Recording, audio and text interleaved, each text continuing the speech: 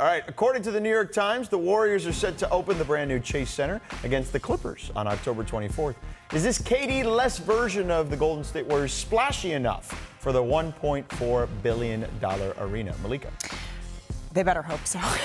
I mean, here's the thing. I grew up in Oakland, and I remember, and it wasn't that long ago, I remember going to Oracle Arena and paying $20 to go get the really high nosebleed seats. And it was fun. It was loud. It was rocking. And that's what gave Oracle the reputation that it got for one of the loudest, best arenas in the league.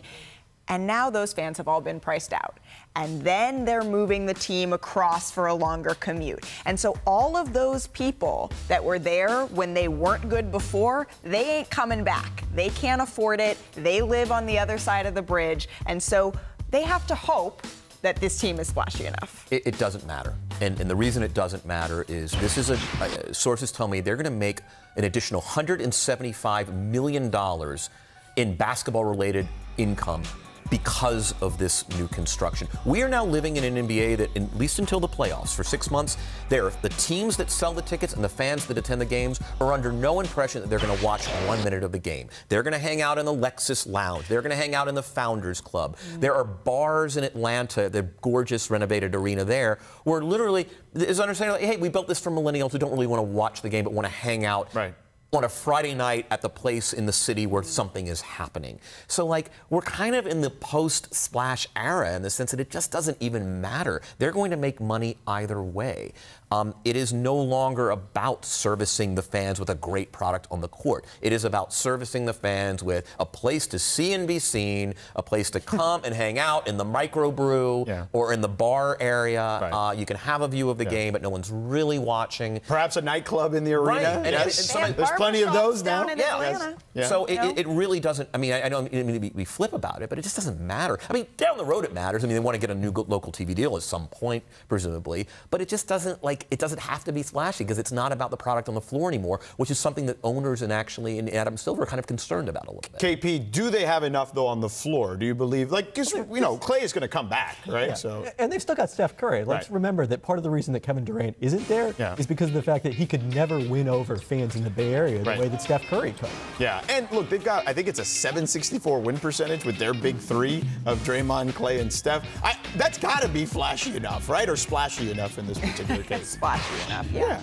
I mean, it's going to be how this ages, too. Just like Kevin said, I think that, I have a little bit of a skin in this game. But in terms of the long term, okay, so right now, they just opened Warriors Way. They are putting everything around it. It's sort of, the Bucks have done that with a whole facility they've built around the arena. We're seeing that pop up more and more.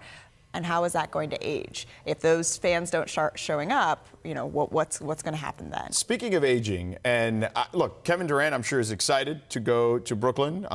He's probably not going to play this season. He's going to be playing with his friends and Kyrie and DeAndre. But do you think there could be any FOMO, any fear of missing out of the new Chase Center and everything that could come with kind of the underdog Warriors, Kevin? I mean, by and large, in my experience, New York City is an inoculation against FOMO. Like, if you're in New York, you don't really think it's like that New Yorker cover. It doesn't even matter. It's like that New Yorker cover where, like, it's like the rest of the world, and you're kind of in. I mean, that's generally, I think, that you go to New York so that you inoculate yourself from FOMO. Okay.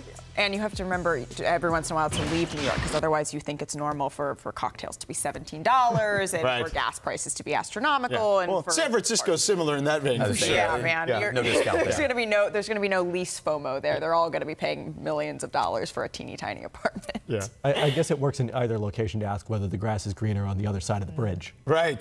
There you go. I see what you did there. Thanks for watching ESPN on YouTube.